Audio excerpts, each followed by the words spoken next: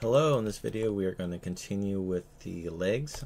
So I'm going to select this guy here, duplicate it, snap it, down, C, middle mouse, and drag it in. And then I'm going to snap it only on that direction, down V, middle mouse. So hopefully you understand the importance of snapping. It's really useful for a lot of things in Maya, so get the snapping down. And I'm going to duplicate this again.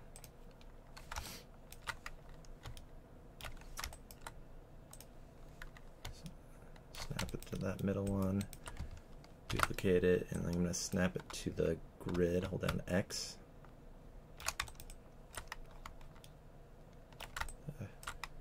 Get it to her, or I can snap it to this one. To snap to a joint, you hold down V for vertex, or that's also joint. There we go. So now that's there. What we want is something similar to this, where Z is pointing down to the base. So what we'll need to do is go to the aim constraint. I think that's what down here. You can go to constraint here, aim. Now I need to set this. I think I want Y to be up, Z to be down. So I'm going to have whatever it's pointing to and what's pointing. So pointing to, pointing. So now that's Z, X, and Y. That's what we want. Y going up, X coming towards us, and Z towards the joint. And then this one we'll have to do some fixing, but I'll select that one. So this, and then this, apply, and something like this. So I tried to do this off camera before, and I was having a hard time figuring out the settings in here. If you're having a hard time, what you can do is rotate this. I'm going to go to discrete rotation, and I want this Y to go up and Z to go down. And that was really hard to do. So I want this to kind of flow down. This is looking right, and then I'm just going to rotate this until it's 90 degrees like that. So that's what I want. And then I'm not actually going to be using this joint, this tip joint. So I'm just going to delete it. Okay, a lot of tip joints you don't really need because this is where the rotation is happening. But now you might notice we have these rotation values in here, which we don't want. And this is what you would make sure to get rid of at the end. And the way to get rid of that is by going over and going to modify, freeze transformations, and that gets rid of the rotations and scales. The translations are there. They don't get rid of. You can't get rid of those because they are needed. So you'll have to do this for all your joints. You usually do this at the end, or you can do it midway if you want, but you just go to modify, freeze transformations, and then also do a delete all history. Is always a good thing to do once in a while, but definitely do it before we get into the skinning part.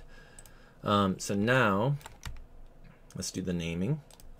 I think in a previous version also I do have the tip, so it's kind of it's nice for visualization. So you could duplicate this and just bring it down now that we have a good LRA local rotation axis for this one, and we could just snap it to the bottom like this if you want. It's not super necessary though. It's just for visual clarity, I guess. So this I'm gonna do MA leg A, and then underscore top. And then I'll just name something like this, mid, and go tip. So then I will just put mid underneath top, A underneath mid, or tip underneath mid. So you should have a chain like this. And it's always a good idea just to try out the rotation and see what it's like. So is that acting the way that you would expect? And I think it does. So now I'm just going to group this.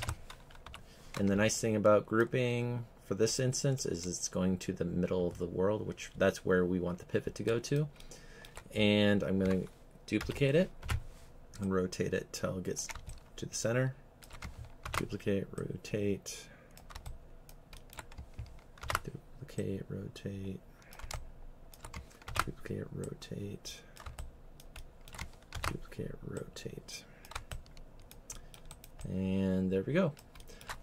So I'll go over how to download my shelf for the next video so that we can get good naming in a faster way. All right, see ya.